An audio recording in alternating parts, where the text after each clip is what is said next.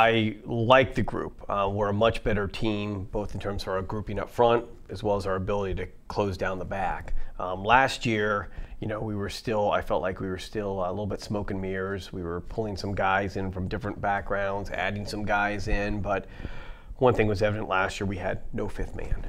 We were running a minute and a half from 4 to 5, which my hope tomorrow is that we get done our 1 to 5 scoring within 50 to 60 seconds. So it's a completely different situation on the men's team, on the men's side, on the women as well. We've certainly benefited from our transition into youth. We had a senior-laden team last year, but again, it was a group with just differing backgrounds, differing rates of preparation, expectation, and so with the women this year, they've probably taken on paper even more steps than the men. And it certainly helps that we have a penetrator up front in Caroline, but just across the board, 1 to 5, 1 to 7, we're a completely different group. One of the fortunate things about hosting is we know where the course is going to be. Lisk is 12 minutes north, 15 minutes north with traffic. So we're able to run on aspects of the course in training, just like we did last year. And so there should be a sensory advantage for us. Like, we should know how things feel.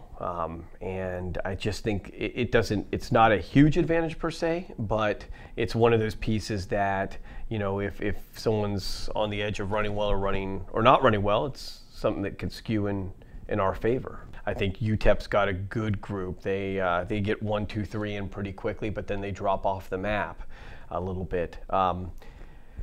Middle Tennessee State's intriguing because once they start scoring, they'll probably finish scoring as quicker than anybody. The question is, when do they start scoring? If they start scoring in the single digits, mid-single digits, they win.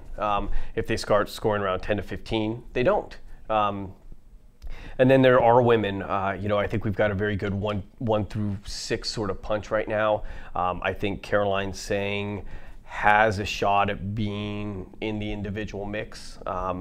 And if we can tighten, we've got a larger distribution in the sense that we've got a 1, and then we go 2, 3, 4, 5 in pretty quick succession. If we tighten that down over 5,000 meters, who knows? And that's really the setup on the women's side. The men's side's a little simpler. UTEP, if they put Coetch back in, I think they're one of the top 8 to 10 teams in the country. Middle Tennessee State is similarly very deep. I don't think they're quite as top heavy in their scoring as UTEP, but they've got a bunch of good ones.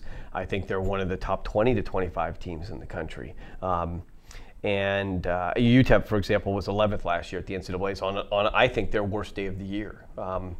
And then it gets interesting. And North Texas won the conference championship 2 years ago. They've got a reputation for showing up well at this meet. I think the obvious choice is us and them probably for third.